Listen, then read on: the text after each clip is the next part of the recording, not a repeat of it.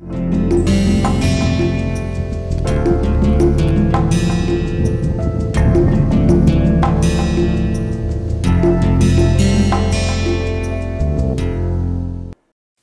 to the next lecture on the course Introduction to R Software.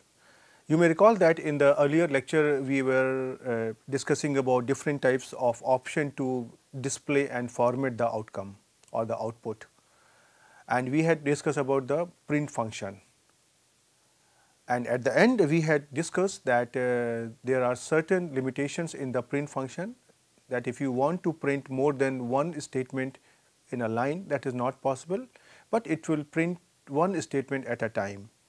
And for that we had suggested that there are some other options which can be used in those situations.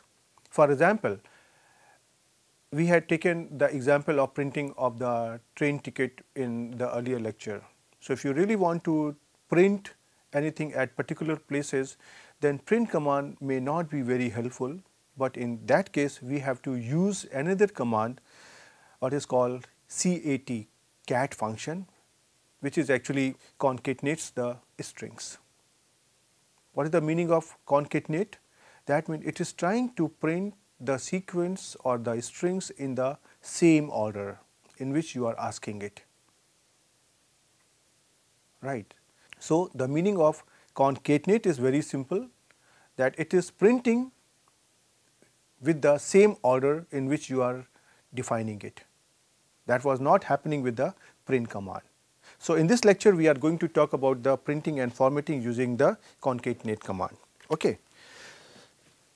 So we have a function what we call here as a cat function, cat, and this function concatenates, that is it links the outcome in the same sequence in which we are trying to give it, and print the argument whatever it is, the strings, concatenates them, that means it is trying to maintain the same sequence, and then prints the entire string in the command window.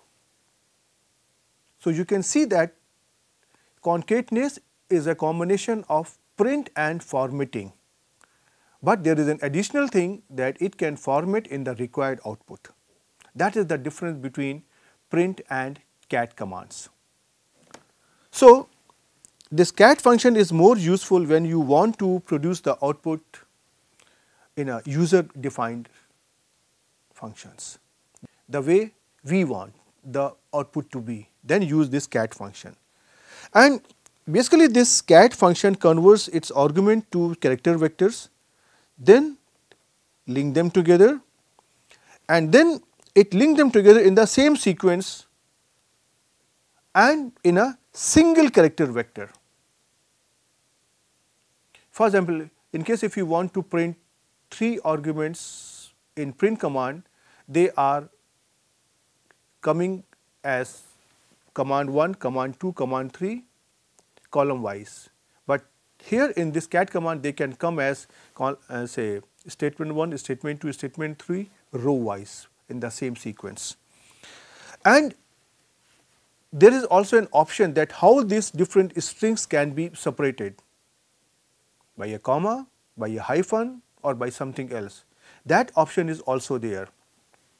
So for that we have a option here SEP, SEP, that is separator, that the short form of separator is SEP, and then we try to give here a string by which we want to separate it, and this separator is used to separate each of the element or each of the string that we want to concatenate, right. So the syntax for the cat function is something like, say here cat, here whatever we want to print, and then I can specify here the file which we want to print, and we can also give here the separator inside this double quotes, whether it can be hyphen or a dot or a full stop or a multiplication sign or anything else. And in case if you do not give anything over here, the default here is blank space. Blank space is automatically taken as a default separator with the cat function.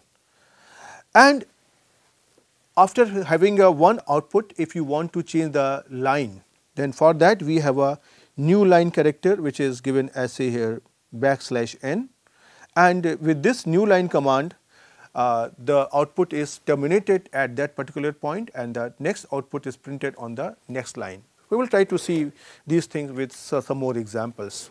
So, let us try to take first the same example where we concluded our last lecture. If you remember, we wanted to print the 0 occurs at 2 pi, whatever is the value of pi, that should come radians, and we were unable to do it. And when we tried to have the print command writing all the strings in the same argument, we had a problem and we had got an error message. Then we tried to print the statement by giving it 3 different print functions separated by semicolon, but this outcome was like this, not in the way we wanted to have it. And we had discussed that this cat command can help us in getting the output in the required format. So, how do we do it? Now you can see here, I am writing here cat inside the arguments inside this bracket. First of all, I am writing this statement, the first string, and this is a character. So, I am trying to write it inside the double quotes. The 0 occurs at, now this is the value which has to be computed by the R function. I will simply say here 2 times pi, pi is the default function for getting the value of pi in R. And then inside the double quotes I am trying to write down here radians, that means this is a character, this is a string. And once I try to do it here, and then I want to have a next line, that means I want to stop, and after this radians I want that the outcome should break here and the control should come to the next line. So, for that I use here a command \here n. So, let us try to execute it and try to see what happens with this thing over here.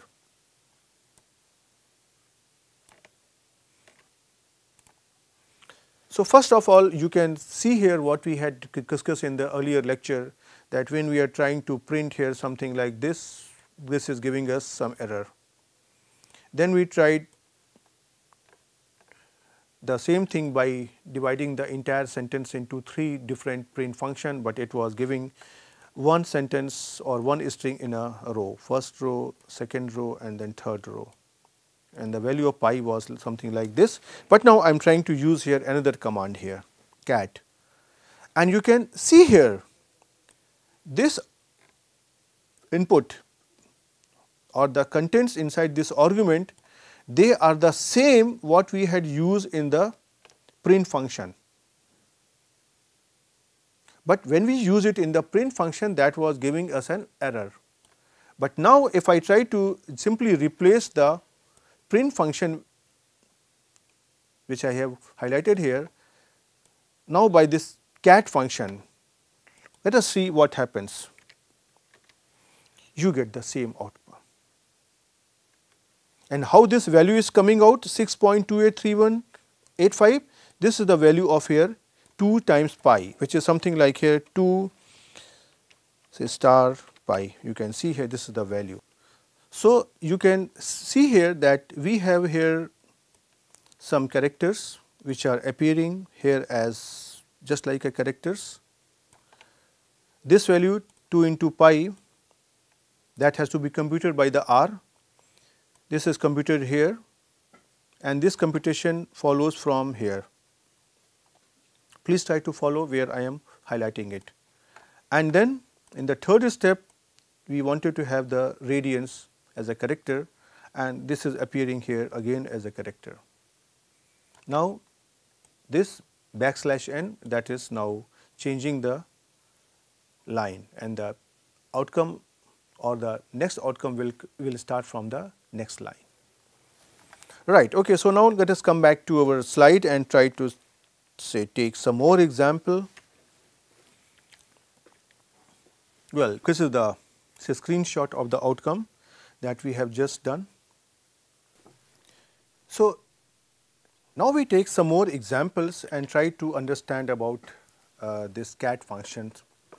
Suppose I have given an assignment to my students, and I also want to know when they have done their job. One option is this: whenever they are executing a program, I can ask them that please write the date over there. So, one option is this: they can write a statement like today is, and after that whatever is the time and date when they are executing the program for that assignment will also be printed. So, now how to get it done? So, for that, if you remember, we had discussed a command date and time. So, out of those two I can use here the function date, and whatever is the current date whenever the execution has been done, this will be saved in a variable, say here d, and then I can write down the cat function, say cat, and as a character I can write down today is, and after that whatever is the value of the variable d that is determined by the system, that can be printed automatically, and after that the next command will be executed and the outcome will come on the next line using the command \n. So, you can see here when I prepared this slide, this was the time and date. So, and this the same screenshot is given over here. Now, let us try to execute it and try to see what do we get over here. So, this is my here d. So, you can see here d is my here the date function, and when I try to get here a printing of this outcome in this particular way, suppose I can hear this thing. So, you can see here that this is coming out to be like this, and you can match here this January 5th is the date and time is 10:45, 10 hours 45 minutes 29 seconds, and this is the same time which is given on this here computer system that you can see. So, anyway, you would come to know that when I had recorded this lecture. And yeah, and if you want to make it more general, instead of writing here d, I can simply write here date, whatever it is. So, you can see here with this date function, as soon as somebody is trying to execute it, this time is changed. For example, you can see here the time here is 10:45:29, here it is 10:46:24, then the seconds are changing 36 and then here 40. So, you can see here I have got the my output in the required format. And now we try to take another example. Suppose I want to print the square of a number. So, I can write down here the square of some number is something, and I want to fill this value, right. So, I can do like this. Suppose I give here one particular value x equal to 7, and I want to print using the cat command. I write the square of just as such as a character, then I write down here the value x which will come from here, and then I write is, and then I write here x square. So, this x square will be computed using this value of here x, and the next output will come on the next line, but before that there is going to be an exclamation sign. So, if I try to write down this statement and when I try to execute it, we get here the answer, the square of 7 is 49. This 7 is coming from here and 49 is coming from 7 say square, which is 49, and this is here the outcome, right. Similarly, if you try to execute it over the R console, you can see here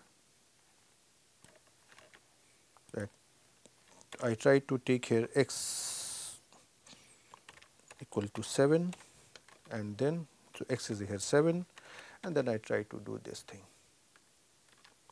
The advantage is that suppose if I try to change my value of here from x to say 1, 2, 3, 4 and no issues,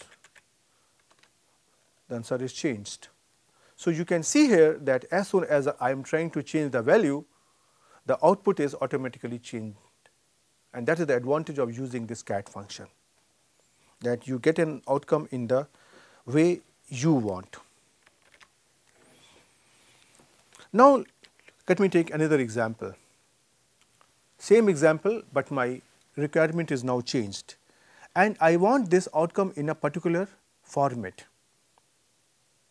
Suppose I want that instead of a square, the square root is computed and the number of digits are only, say for example 3 or some other number.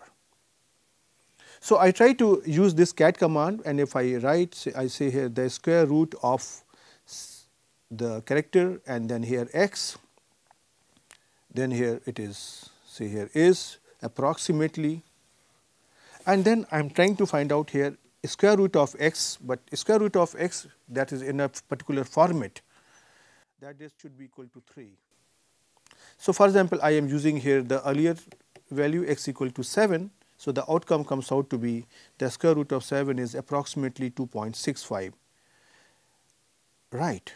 So, the square of x, this is coming from here, the square of this thing, the 7 is coming from here x, and this then next sentence is approximately, this is coming from here is approximately, and whatever are this value inside this, whatever are the values of square root of 7 in the format digits equal to 3. So, let us try to do it over the R console and see what do we get over here. So, let me first define x equal to here 7 and I try to define here. Okay, first let me try to define the same thing, try to find out the square root of x without any format. So, I try to remove the format command and you can see here this is coming out to be like this. I have not used here the format command, but simply the square root of x is whatever is the square root of x or the square root of 7. Now, I try to use the format command. You can see here now the difference means I have said that I need only 3 digits. So, there are here 7 digits, but here there are only altogether 3 digits. So, cat can also work with format command in the same way the print was working with format command. So, that is the moral of the story which I wanted to give you from this example, that you can use the format function with the cat function also. Now, we come to the another example, and this is also a sort of a similar example, but here I am trying to work only with a simple vector, and I want to show you that cat function can also work with simple vectors and it can print the simple vectors also. For example, I have say here some values which are a sequence of even numbers. These values are combined in a vector using C command. Values are 2, 4, 6, 8 and 10, and I try to store them in a variable named say even number, say even and O short form. These values are like this, and now I use here the cat command and I say that the first few even numbers are, and whatever are the numbers which are given inside this variable even number, they will be printed over here from here, and then after this there will be a sort of dot dot dot, that means the numbers are continuing further, and then the outcome will be coming on the next line using this backslash n. And you can see here What is the here? The outcome. This is the screenshot, but I will try to show you here on the screen also that what do we get here. So, if I try to define my here this vector like this. So, you can see here this is the outcome, this is my vector, and I need the outcome in this particular format. You can see here the outcome is like this. So, the moral of the story in this example is simply to understand that cat command can work with simple function, with characters, say strings, and format command can also be embedded inside the cat function, and we can get the outcome in a required format. So, I would stop here and I would request you to just do some practice with this cat command, and whenever you are trying to do something with cat command, try to do with the same job with print function also, and see what is the difference between the two, which is more convenient, which is more user friendly, and we will see you in the next lecture. Till then, goodbye.